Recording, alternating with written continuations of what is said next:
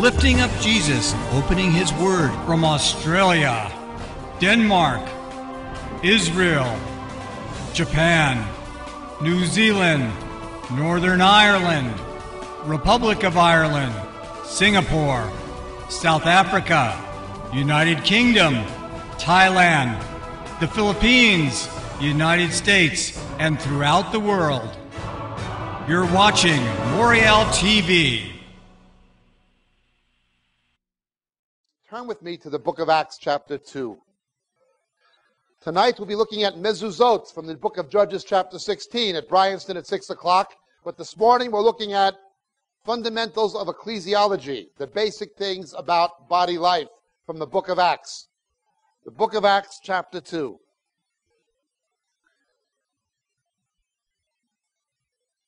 Verse 42, please. And they were continually devoting themselves to the apostles' teaching and to fellowship, to the breaking of bread and to prayer. And everyone kept feeling a sense of awe, and many wonders and signs were taking place through the apostles. And all those who had believed were together, and had all things in common.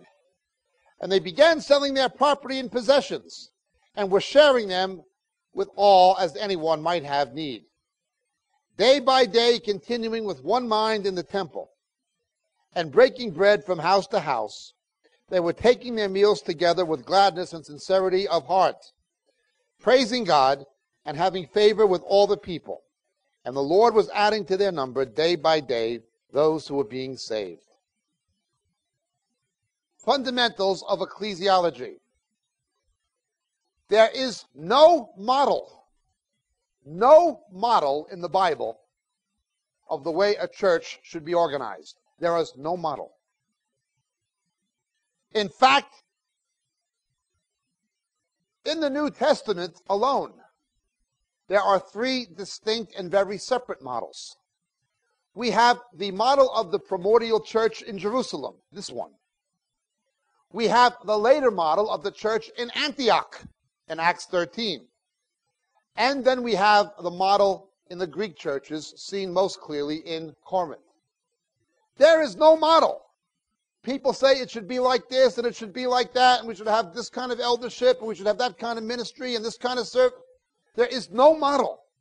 The book of Acts, the New Testament, the Gospels give us no model. Now, it's partially for this reason. People degenerate into religion. The Old Testament had a model. You'd have a purification ritual, then you'd have a ceremonial reading, then you'd have the priests would do this and the Levites would do that. It had to be done just according to the model, to the liturgy. The ordinary liturgy was called the Siddur, from the Hebrew word lesader, to set in order. And the holidays had a special order called the Machzor. There's something about religion that gives people an artificial sense of security. Now we do this, now we do that, now we do the other thing, because it diminishes a sense of personal responsibility. There was a reason there was an order in the Old Testament. To begin with, the purpose of the Old Testament was in large measure to show the futility of religion. That you can't save yourself, you needed somebody to save you. Secondly, in the Old Covenant, only certain people have the Holy Spirit. It wasn't for all who believe like it is now. A bit more about that tonight. Being led of the Spirit was not a possibility, as such, for most people. Thirdly, those rituals that had to take place in that order were shadows, types of what the Messiah would do. There were reasons there was a fixed order in the Old Testament, a model. But there was no model in the New Testament. None. In fact, in the New Testament, again, we see three very different models of the way the churches were organized. People always look, how should we be? Should we do this? Should we do that? No model. No model. What we do have, however, are clear principles, which should be and can be, under the direction and leading of the Holy Spirit, applied to any model. The model you have will fit your circumstance, your culture. The model you have will fit your circumstance and your culture. Be careful when people try to take their model and put it on other people. That was certainly done in Africa when Europeans brought the gospel. They just brought the gospel, that was fine. But they also brought Western culture and tried to make Western European culture part and parcel of the gospel. Western culture has nothing to do with the gospel. The gospel's for all cultures. There are principles that will be seen in any biblical church. Here at Elijah, I think you will see some of these principles. But in other cases, even in Elijah, some of these principles will be absent.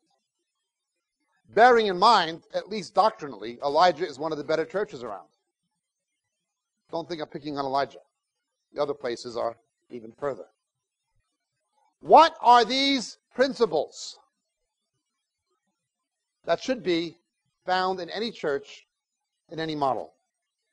And you've got Presbyterian systems, you've got charismatic systems, you've got all kinds of systems. If God wanted a system, he would have given us one. He didn't give us a system. Didn't give us a model. Didn't give us a liturgy. Didn't give us a hierarchy. He gave us his Spirit and his Word, in which we find principles. And his Spirit will direct us how to apply them. They were continually devoting themselves to the apostles' teaching. The first principle is doctrine comes first. You have three kinds of teaching or preaching in the early church. Three kinds. The first is called kerygma. Kerygma in Greek. Kerygmatic preaching. What is kerygma? Kerygma is evangelism. It's preaching the gospel to unsaved people. The first sermon ever preached in the church was Peter's kerygma on the day of Pentecost in this chapter. Kerygma. The second is homilia. Homilia, where you get the word homily. It is exhortation. You're not looking to expound doctrine in depth. You're looking to take a couple of principles of doctrine, or a story, or a passage, or a narrative, and use it to encourage the church, even though it'll be doctrinally right. But what you have here is the apostles' teaching, didaskin. Didaskin. Didaskin is the teaching of Jesus. Now, one of the servants of Satan we have in the church today is Paul Crouch from TBN. He actually said on TV in America that doctrine is excrement. No, TBN is excrement. The teaching of Jesus is not excrement. TBN is excrement. It's from Satan. Mammon worship, masquerading as Christianity. Didaskin. Any other preaching has to be based on didaskin. You can get a pastor who's going to say, well, I'm just going to try to encourage the people, and he'll get a story, and look how God, blessed Jonah, even though Jonah didn't want to do God's will. That's how God will work in our life. And, well, that's fine, as long as what he's saying is in agreement with doctrine. When you see people extracting a story out of the Bible and using it to try to encourage people, to give a homily, but what he's saying is not based on right doctrine, that's wrong. There are people who preach another gospel. The money preachers will say, accept Jesus as your Lord and Savior. But their definition of lordship and salvation is entirely different than what the Bible means by it. They think Satan got the victory on the cross, not Jesus. It's a different gospel. The didaskin comes first, the teaching of the apostles. They got it directly from Jesus. But notice they continually devoted themselves to it. They continually were devoting themselves to the apostles' teaching. How do we continually devote ourselves to the apostles' teaching, that is, the teachings of the New Testament? How do we continually devote ourselves to it? When you are devoted to the teaching, it does not simply mean you agree with it, or that you're devoted to upholding it or defending it. That's a given. To be continually devoted to something means you live it out in daily life. What happens in here is irrelevant if it is not put into practical operation out there. What happens when you come to church, or what happens when Bill Randalls or Dave Hunt or Jacob Prasch visit from wherever? It's not important what happens when they come.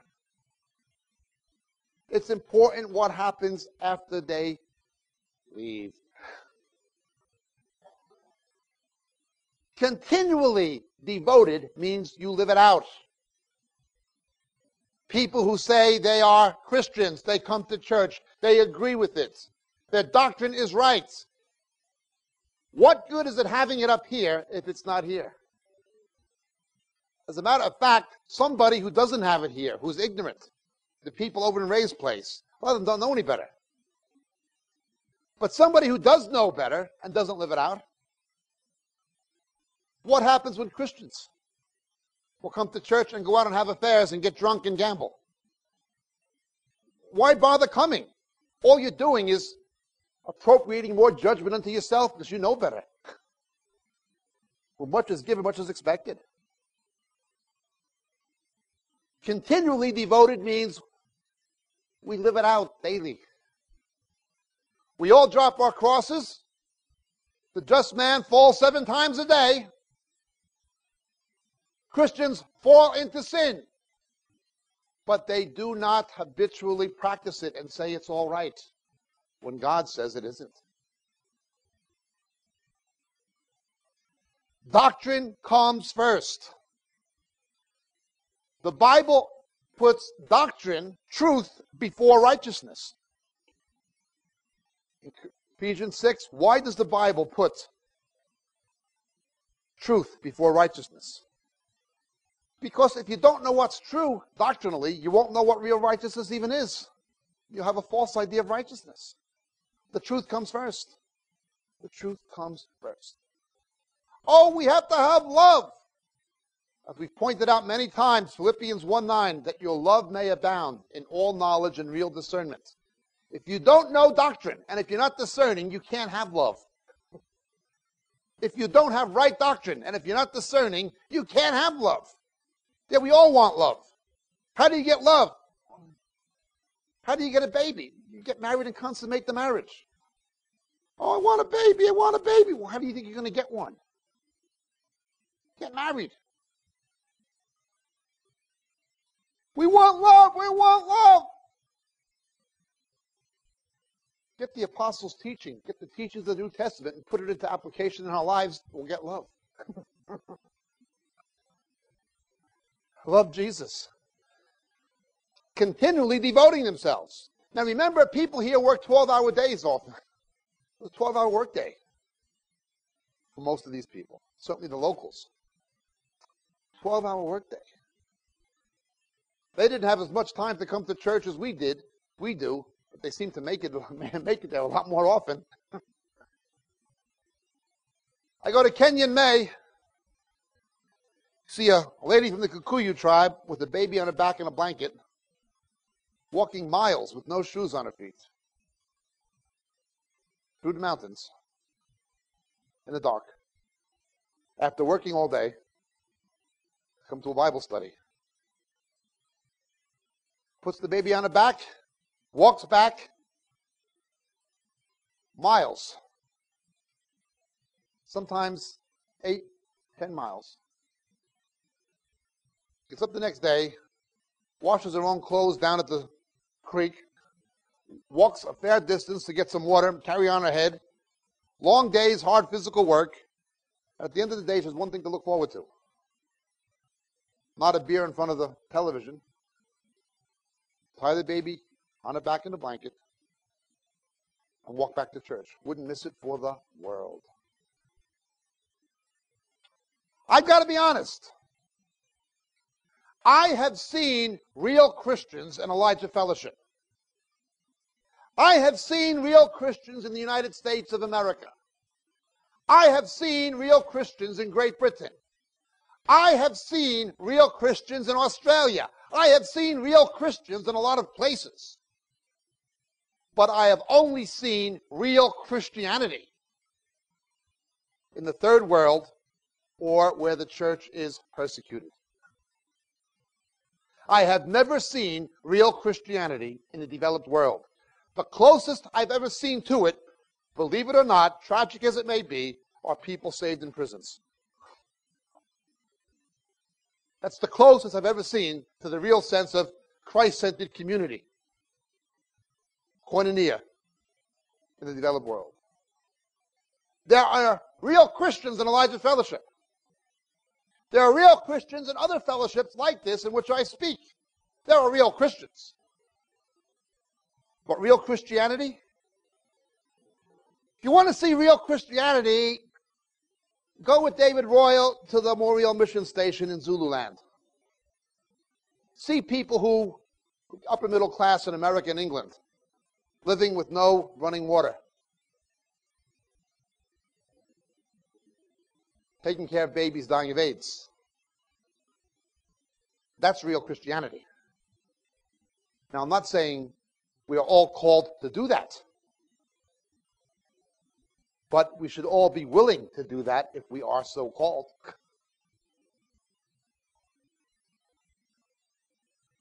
That was my problem.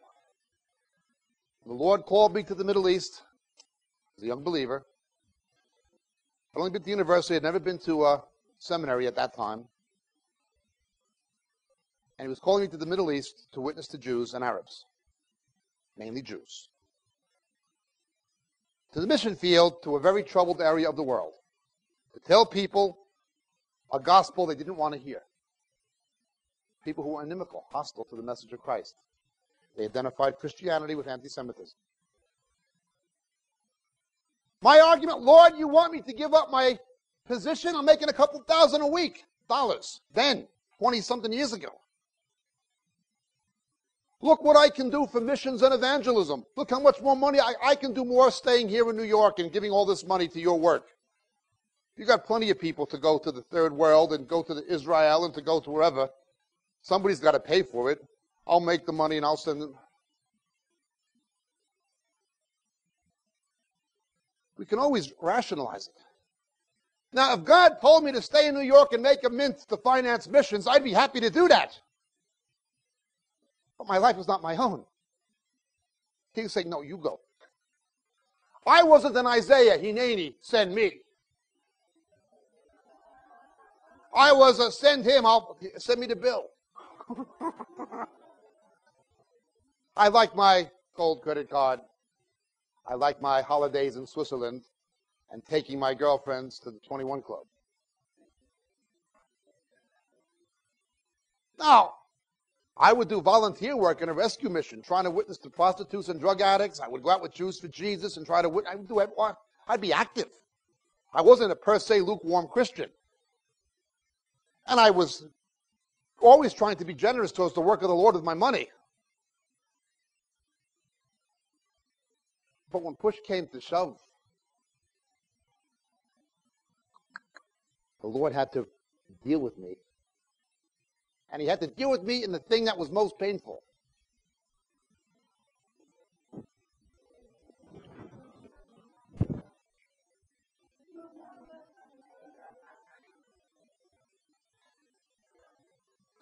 Take my life, Lord, but leave the platinum card.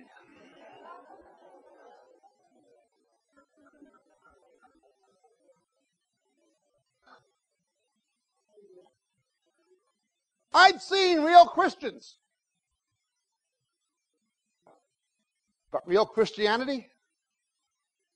Not here. Not in this place, nor in any place like this place. Now, eventually, when I had to begin traveling around the world for ministry and taking Bible study tours to Israel, I had to have a way to get instant access to massive amounts of cash in case I had to fly people, charter a plane. So I went back and I got the platinum credit card again some years later. God eventually told me to go out and get one. But first I had to give it up. He might give it back to you on his terms. Now I don't have a platinum credit card because I want to impress women. Now I have a platinum credit card because I practically need one for the things God called me to do.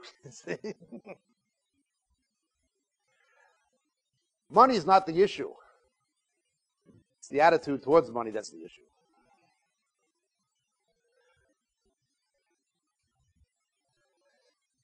They were continually devoting themselves to the apostles' teaching and to fellowship.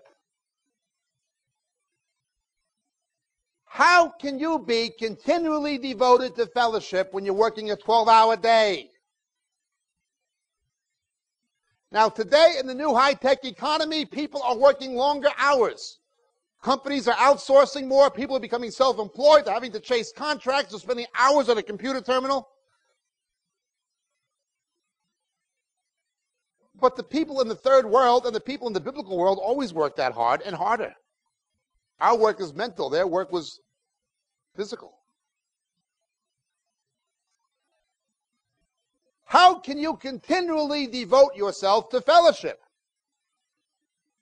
To teaching by living it out. How do you continually devote yourself to fellowship?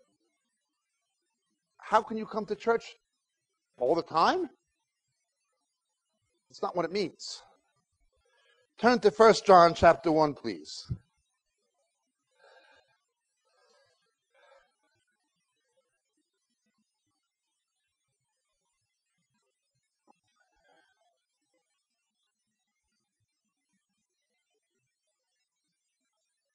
Chapter 1, verse 1 of 1 John. What was from the beginning, and you always see the language of beginning, the language of Genesis is in both John's gospel and his epistle. He's always concerned, again, with this relationship between creation, new creation, and the recreation we talked about yesterday in Bryanston. What was from the beginning we have heard, what we have seen with our eyes, what we beheld, our hands handled concerning the word of life, that's Jesus, but it's also his word, the Bible, the gospel. And the life was manifested, and we have seen and bear witness and proclaim to you the eternal life, which was with the Father and was manifested to us.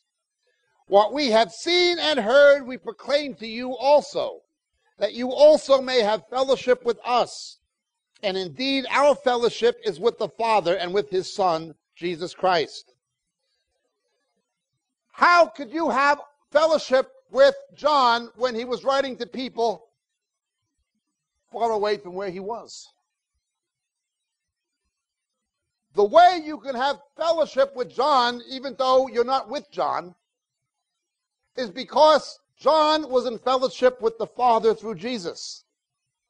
And if you are in fellowship with the Father through Jesus, if the vertical relationship is right, the horizontal one will follow suit. The only way we can be continually devoted to fellowship with each other is if we are all in fellowship with God through Jesus. We can't meet every day all the time.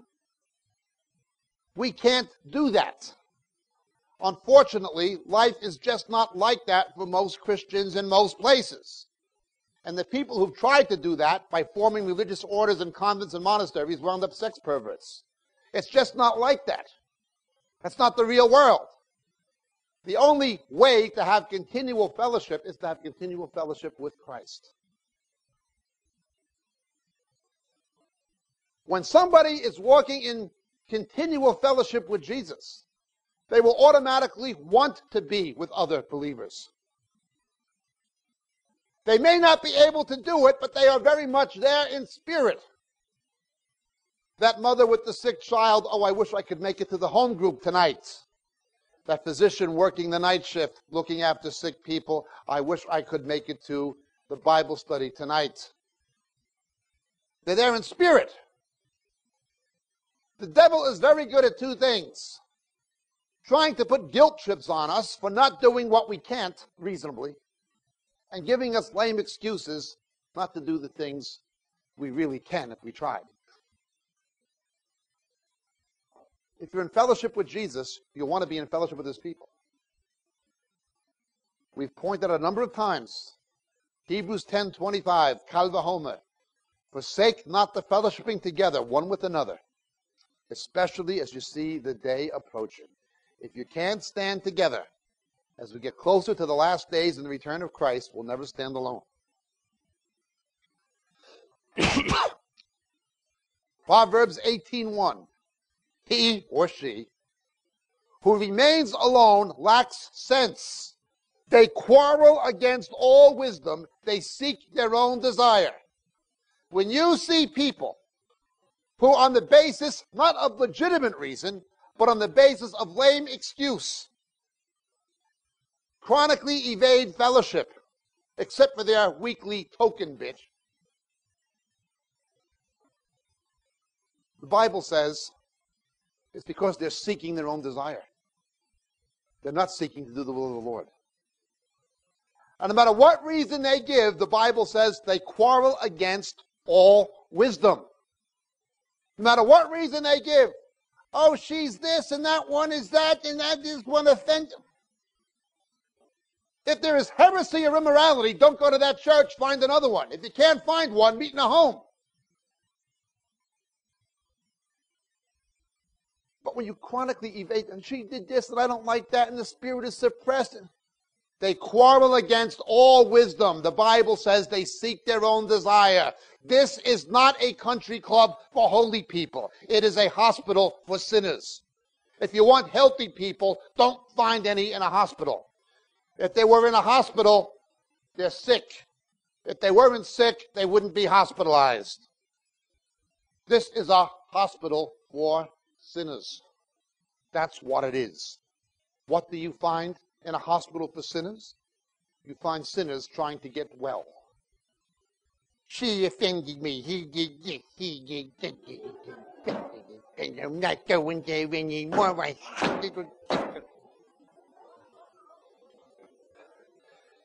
They quarrel against all wisdom. They seeketh unto their own desire. If there's immorality, that's unrepentant. Or if there's heresy, I would be the first one out the door. You don't walk out of a marriage. You wouldn't get married if you had any sense on an empty pretense. It's a commitment.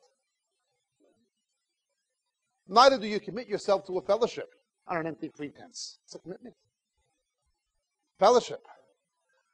Iron sharpens iron. Thus a man strengthens his friend's countenance. That word in Hebrew for iron sharpening iron is in Hebrew hihuch, friction. What takes place when iron sharpens iron? Friction.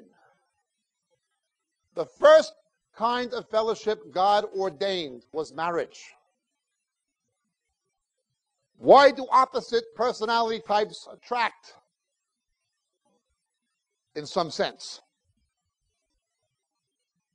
So there'll be friction. Yes, so there'll also be complement. One will have what the other lacks. But also so there will be friction. The Lord brings us into relationships with people who will rub us the wrong way, intentionally, to deal with our old nature, to make both of us more like Christ. Grounds for divorce. The cheap price tag so many Christians have put on holy matrimony is just a natural extension of the cheap price tag so many Christians have put on commitment to fellowship. I'll find another church, I'll find another husband, I'll find another week. This is consumerism. It is not Christianity. It's consumerism. Consumerism in religious packaging. They quarrel against all wisdom. They seek their own desire. Unless there is unrepentant immorality, unless there is adultery with no repentance, there's no biblical grounds for two Christians getting divorced.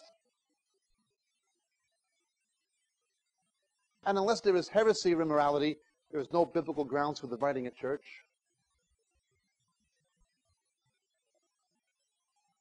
By separating yourself from it. They seek unto their own desire. They quarrel against all wisdom. Why will people do things the Bible says don't do? They seek their own desire. They'll try to justify it, but they quarrel against all wisdom. Continually devoting themselves to the apostles' teaching and to fellowship. If you don't want to live it out, don't come, because you only make yourself more guilty. Look at the book of Amos.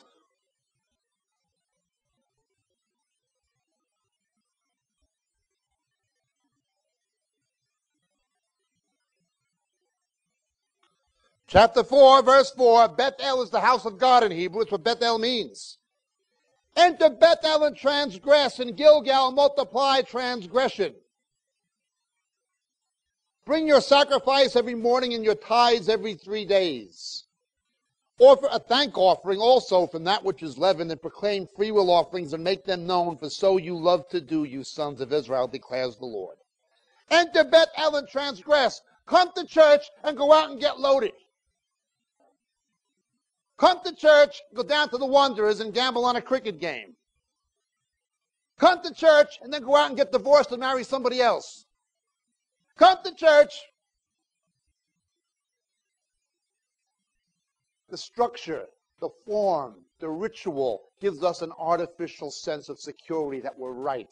Oh, I go to church, I pay my tithe. I give to the offering. You offer a thank offering from that which is leavened. Leaven, read 1 Corinthians. Pride, sin, false belief. For so you love to do, you sons of Israel. For so you love to do, you Baptists, you Pentecostals, you Dutch Reformed, you whatever. We love religion.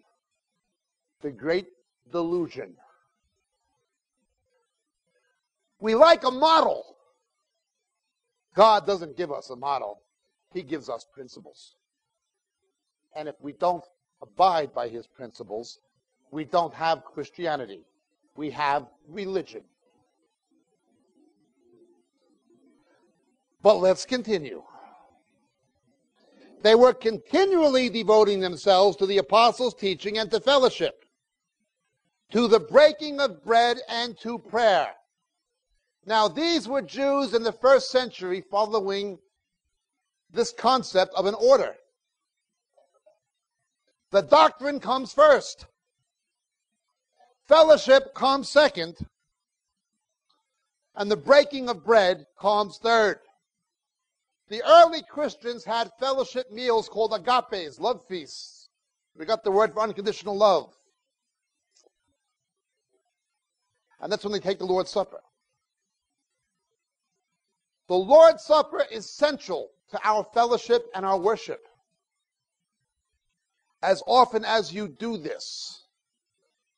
Now, some people have said, like the Jehovah's Witness cult, well, we should only do this once a year at Nisan, because that's when the Jews had the Passover. The apostles said, Christ, our Passover, has been sacrificed. And the Greek text of 1 Corinthians is present, continuous, active. It's ongoing. The early Christians took the Lord's Supper a lot more than once a year. In fact, at this church, they took it more than weekly. The Reformers came along, and the Reformers had been Roman Catholic priests who read the Bible, and they realized the Church of Rome was an abomination. Luther, Zwingli, Cranmer, they were Catholic priests who read the Bible, and they realized what they had been teaching were lies. One lie being transubstantiation and the Mass, which is cannibalism and idolatry. So in order to distance themselves from the cannibalism and idolatry of the Roman Mass, from the Eucharist, they downplayed the Lord's Supper, and many of the Protestants began taking it every few months, or at the most once a month, or quarterly. You don't correct one error with another error. You correct error with truth. The Lord's Supper is central to our fellowship and worship.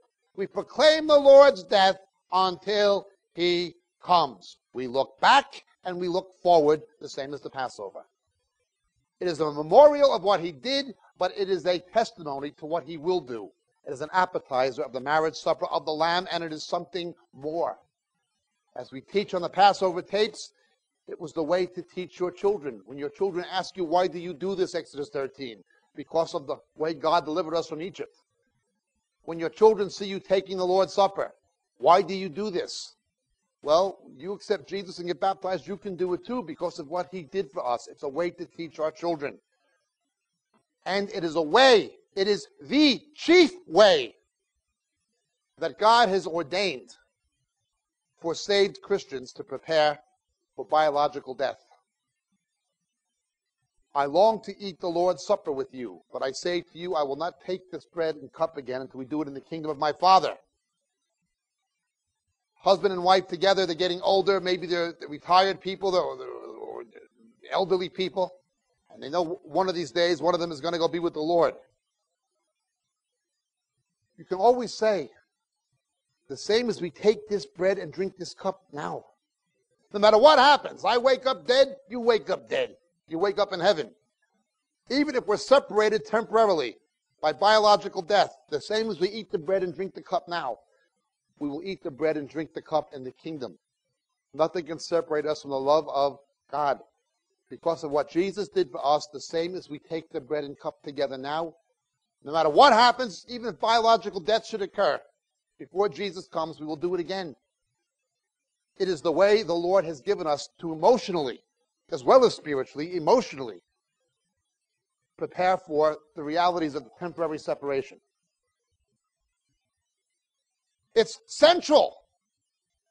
And it's important. If somebody takes the Lord's Supper in an unworthy manner, they can eat and drink judgment to themselves because they don't discern his body. I don't mean the Catholic Eucharist. But Paul says, for this cause many fall asleep. You can actually die prematurely. It's important. Doctrine comes first, fellowship second.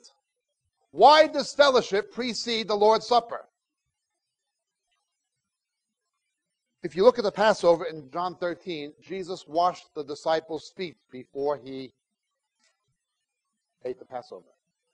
Peter says, clean all of me. Jesus said, no, you're already clean because of the word. It's only your feet. Once you're saved, once you're born again, you're already clean. It's only our feet that comes in contact with the world. You understand? The ritual of washing each other's feet is insignificant. It's what it means.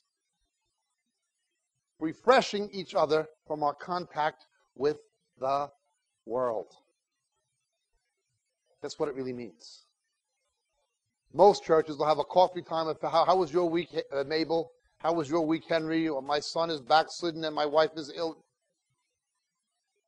That stuff should take place before we come to the Lord's table. We should encourage and refresh each other from our contact with the world before we come to his table. Then we come to his table. Well, let's push on. And to prayer. And everyone kept feeling a sense of awe, and many wonders and signs were taking place through the apostles. Nisim v'niflaot. What blocks a real move of the Holy Spirit? The Holy Spirit is sovereign. He gives the gifts to whom he wills. We can pray, but we can't coerce. It's not like Rodney Brown from your country. I saw in a video, God, if you don't come down and do this, I'm going to go up there and take it.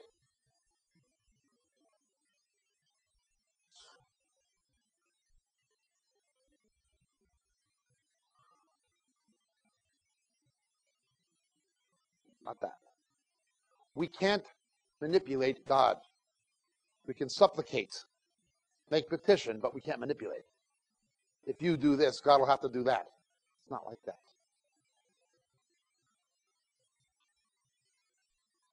He gives the gifts to whom he wills. We can pray, we can supplicate.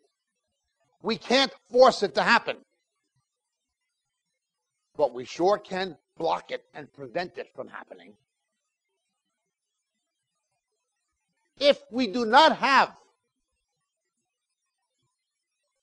principle A, B, C, and D, if we do not have apostolic teaching as the basis, continually devoted to it, continually devoted to fellowship, the central place of the Lord's Supper and prayer, you will block the move of the Holy Spirit. You will prevent signs and wonders, miracles, healings. So what happens when people block it? They go out and counterfeit it. There's no doctrine in these silly raised places or these places. No real doctrine. It's nonsense.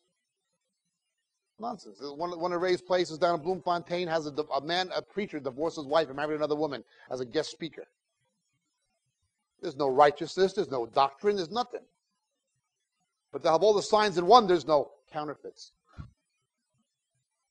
Instead of doing the things you need to do not to block the real, forget that. We'll mimic. We'll hype people up. They're using everything from hypnosis to New Age philosophy, calling that the spirit of Christianity, to try to make things happen. They block the real, and then for want of the real, they go out and get a counterfeit.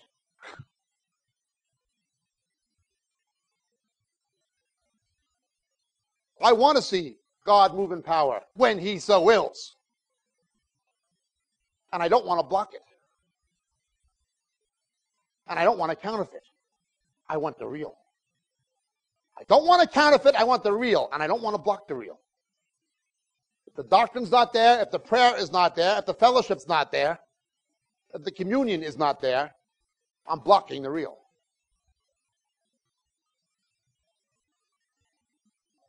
It's always these signs follow. Never the signs never come first. Benny and Kenny put the signs first. Jesus Christ never does. And those who had believed were together and had all things in common. They began selling their property and possessions and were sharing them with all as anyone might have need. There are those who on this basis have tried to argue that socialism or collectivism or communism is God's model of a socio-economic model. There are those who on this basis try to argue that God prefers some form of Christianized communism. Notice when that went on for a while, God allowed it to be put an end to with the martyrdom of Stephen. What does that tell me? Well, even in the practical world, you see why that works that way. Socialism only works when you're in a country with ignorance and the depth of poverty. Once you get an infrastructure established, the only way you're going to have continued economic growth is through some kind of a free market. Socialism becomes counterproductive long term. It's only a short-term vehicle to reduce things like infant mortality and get some kind of a basic thing, a basic infrastructure. Then you've got to change gears. Well, the church was the same. There was a right time to live that way. But understand the circumstance. They knew from Daniel and they knew from Jesus, Jerusalem was going to be destroyed. If Jesus Christ came to Elijah Fellowship and stood up here and said, listen, get ready to leave this place. The Zimbabweans are going to come and they're going to destroy Johannesburg. It's all going. Wouldn't you put your house on the market? There was a reason they did it. There was a reason they did it. There were other times when they did not live that way. That was not God's leading at that time. No model, only a principle. Are we all called to live this way all the time? No. It's when the need arises and God so leads. We are not all called to live this way all the time. but we are all called to be willing to live this way when the time demands it and the Lord so leads. Again, visit the Moriel mission station in Zululand. You will find our people living this way. All the money that comes from England to support is pooled. They live this way. Nobody has a kettle. We have a kettle. They live this way. They live this way. That's the need in that situation. Are we all called to live that way? Not at present. But before Jesus comes back, I expect to see a lot more of it. We're all called to be willing to live that way. And we're all called to stand with those who, for the sake of the gospel, do live that way. Don't get me wrong. I'm not a bleeding heart, but I'm a realist. When I see people coming from Britain and America to live in Zululand, people who have good lives, sacrificially taking care of these AIDS orphans, with a much lower standard of living than they were used to. I knew some of these people from England. And now I see how they're living now compared to where they were living then. I thank God that they're willing to come to South Africa and do that. But certainly, the white middle class and the educated black middle class Christians should be standing with them in prayer and should be helping to finance that kind of work, or there's something wrong. Now, I realize in this country, because of the way the ANC is ripping everybody off and trying to redistribute wealth, and people are burned off and they don't like to think this way. That's the world. I'm not talking about the world. I'm talking about the body of Christ. Those little kids with AIDS couldn't take care of themselves if their life depended on it, and their life does depend on it. No, we don't all live that way, but we all have to be willing to live that way. And I speak from my own experience.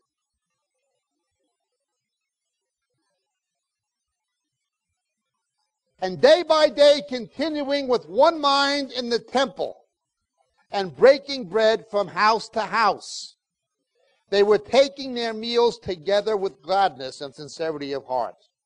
Once more, day by day, continually. It wasn't once a week. It was continually.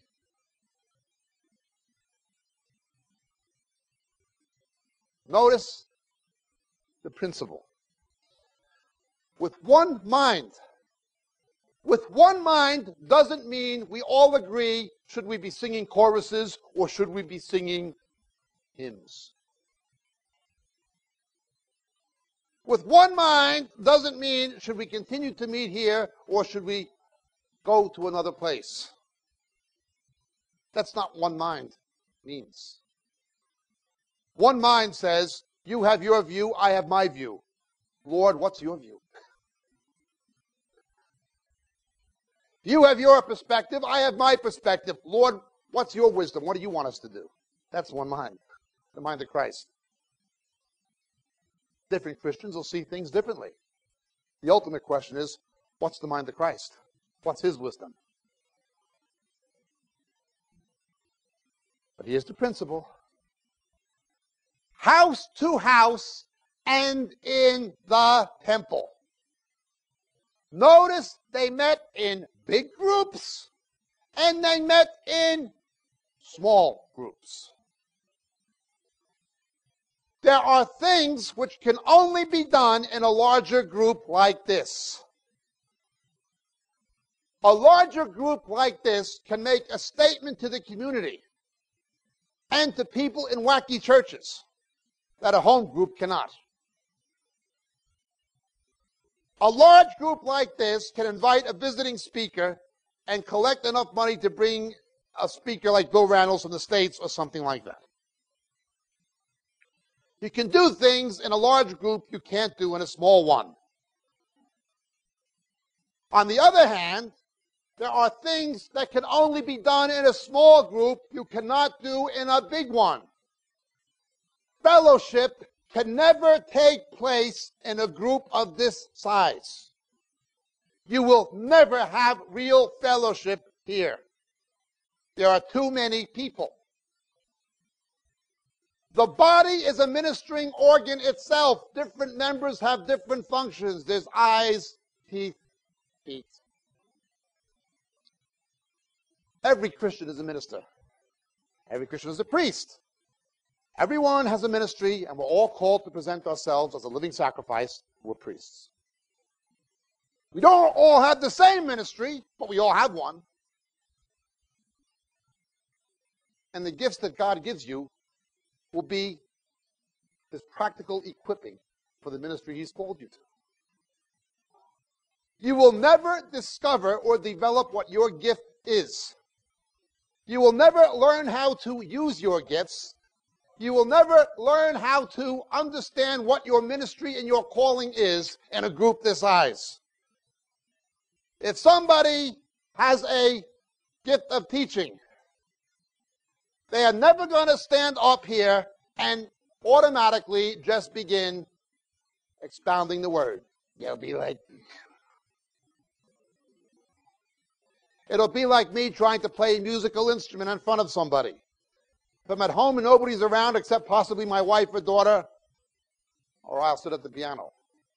The moment I have to try to play a piano in front of people, somehow my fingers become disconnected from my brain. I'm just too nervous and too self-conscious. I can't sight read very well anyway. It's easy for me to play by ear. My wife and daughter can do both. I'm just fumbly.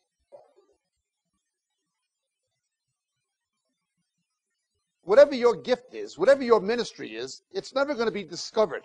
Whatever your gifts are, they're never going to come to the surface in a big group. It'll happen in a small group. There are things that can only be done in a small group. Fellowship, bearing each other's burdens, really meeting each other's needs, getting next to each other and helping each other through difficult times, that will never happen here on a Sunday. That will happen house to house. There's always that relationship between house to house and in the temple. There are things that can only be done in larger groups and things that can only be done in smaller ones.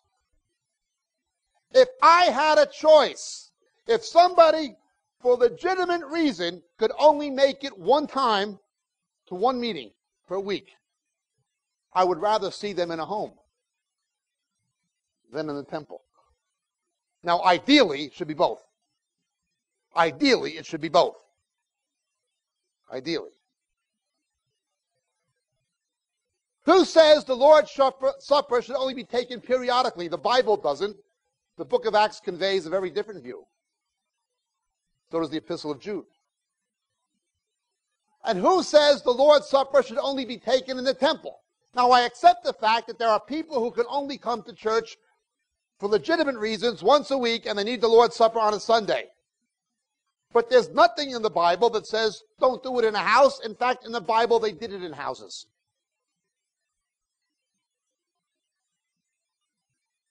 Fellowship, koinonia, takes place in small groups. When all the groups come together, spiritual synergy kicks in. You'll get a dynamic. You want to see a place like this take off on Sunday? It will not be any better than the sum total of what happens in the families, in the marriages, in the home groups. Just like in physiology. Cellular health makes tissue health. Healthy tissue makes healthy organs make healthy systems make a healthy body. Get the marriages right, get the families right, get the home groups right.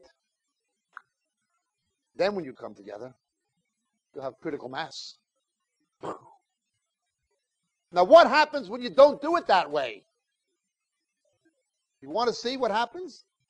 They try to counterfeit it. They try to substitute spiritual dynamic with hype. Go over to Ray's place. That's all it is.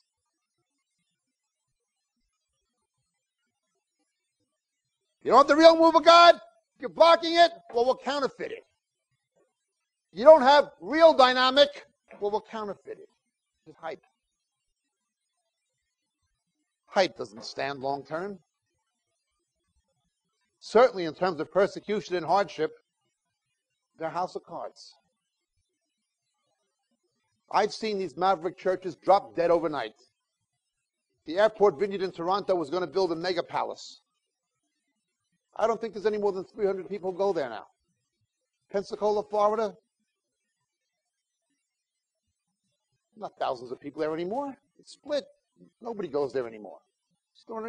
They get real big quick, maverick growth, but there's no foundation. They fall as fast as they grow. God is more interested in getting the foundations right. Once you get the foundation right, you can go as high as you want. Get the foundation right. Continually devoting themselves to the apostles' teaching, to fellowship, to breaking of bread, and to prayer. Stop blocking the move of God. Have a right attitude towards wealth and materialism. Day by day, continuing with one mind in the temple and breaking bread from house to house. They were taking their meals together with gladness and sincerity of heart, not religious hypocrisy.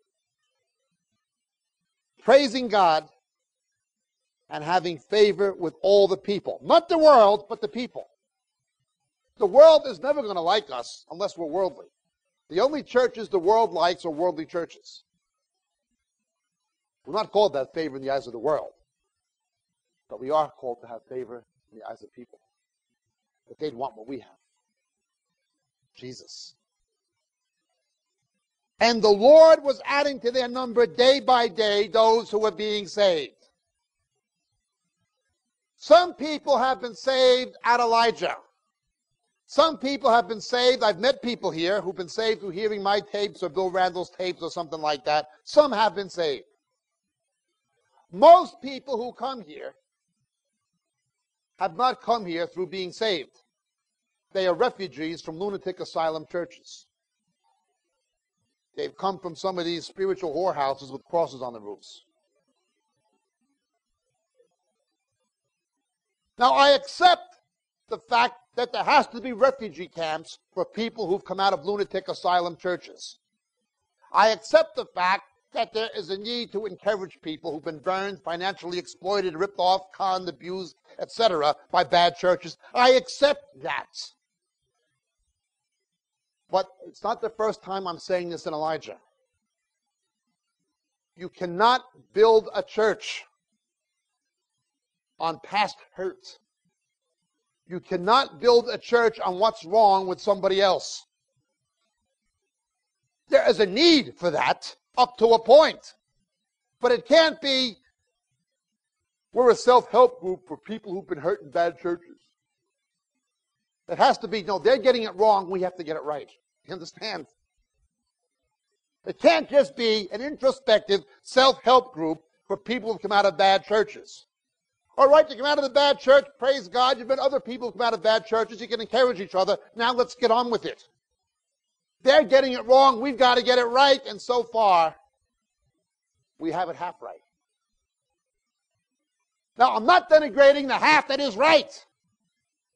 And I'm not saying there's anything of major consequence that's wrong. But it's time to move on.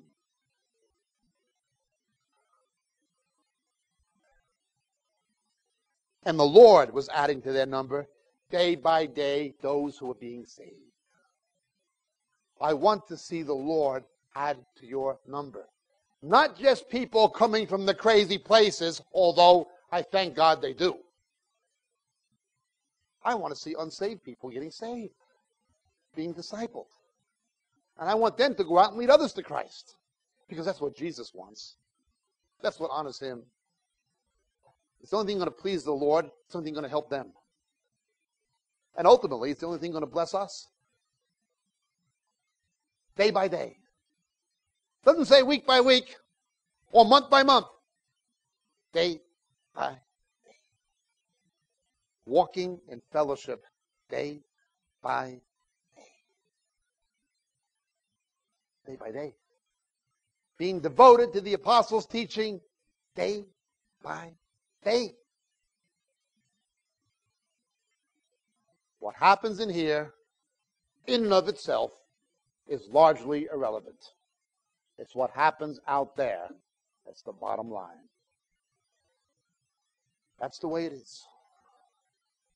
You have reached the fork in the road. This is the juncture. You've heard Dave Hunt and Bill Randalls and Brother Jacob. And people can come and they can lay a right doctrinal foundation and encourage and maybe straighten out some wrong things. And that's good. That's necessary. That's important. But nobody can do it for you. Yeah, there are missionaries coming from England and America to take care of the poor of this country. That's good. But there should be a lot more South Africans.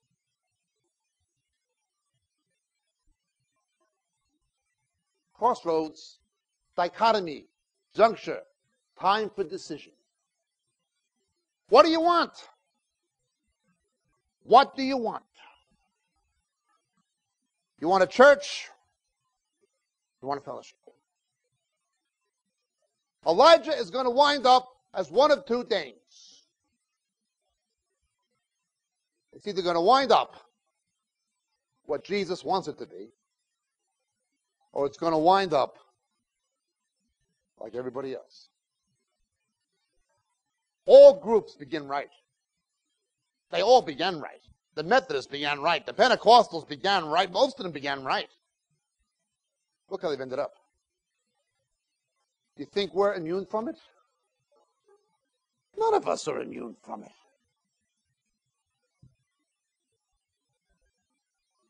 What do you want? What do you want? I'm going to get on an airplane in a couple of days. I'll be back here for next year or something, Lord willing. You're going to be here. What do you want? What do you want? Do you want Christianity or do you want religion? If you want religion, do me a favor. Stop wasting my time and your money.